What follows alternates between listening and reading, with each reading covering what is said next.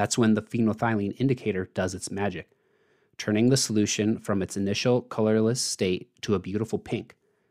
This sudden color change signals the endpoint of the titration. For our example, a titration in chemistry is a technique used to determine the unknown concentration of a specific analyte in a solution. The technique involves a slow addition of a known concentration of analyte, called a titrant, to a known volume of another solution of unknown concentration until the reaction reaches a neutralization point, usually indicated by a color change.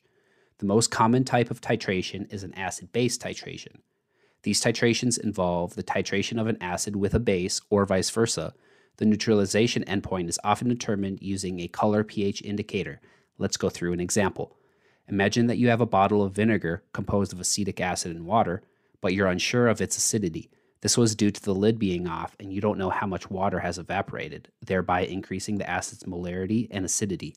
How can you find out its concentration? Well, that's where the trusty titration technique steps in. Step 1, preparation. You'll need a burette, which is a long graduated tube with a stopcock to precisely measure the volume of a solution. We'll fill the burette with a standard aqueous solution of baking soda, sodium bicarbonate, NaHCO3, a known base at a specific concentration, let's say 0.1 molar. In a flask, we'll carefully measure a precise volume of 10 milliliters of your vinegar solution, the analyte. To visually detect the neutralization point, we'll add a few drops of phenolphthalein indicator, which remains colorless in acidic solution, but turns pink when the solution becomes neutral or slightly basic. Step 2, the titration. Now the fun begins. You'll slowly open the burette stopcock, allowing 0.1 molar solution of NaHCO3 to drip into the vinegar solution in the flask. After each addition, we'll swirl the flask gently to ensure thorough mixing. Keep a watchful eye on the solution. As the NaHCO3 neutralizes the vinegar acidity, the pH will gradually rise. Step 3, neutralization endpoint. The magic happens when all the acid molecules in the vinegar have reacted with the bicarbonate ions from the NaHCO3. At this point, the solution reaches the equivalence point, where it's neither acidic nor basic, but neutral.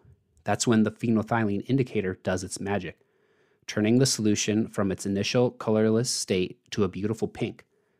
This sudden color change signals the endpoint of the titration. For our example, let's say we added 1.5 milliliters of the 0.1 molar NaHCO3. Step 4, calculations. We've reached the final step. Using the volume of the NaHCO3 solution used at the endpoint and its known concentration, we can calculate the exact amount of acid present in the vinegar sample. This, in turn, tells us the concentration of the vinegar solution. To do this, we use the equation C1V1 equals C2V2, where C1 equals 0.1 molar, V1 equals 1.5 milliliters for the sodium bicarb, C2 is the concentration of the vinegar that we're solving for, and V2 is 10 milliliters. Solving for C2 looks like 0.1 times 1.5 equals C2 times 10. Therefore, C2 equals 0.1 times 1.5 divided by 10, which equals 0.015 molar. So the molarity of your vinegar is 0.015 molar.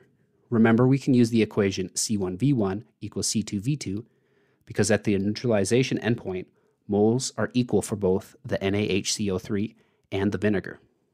Voila!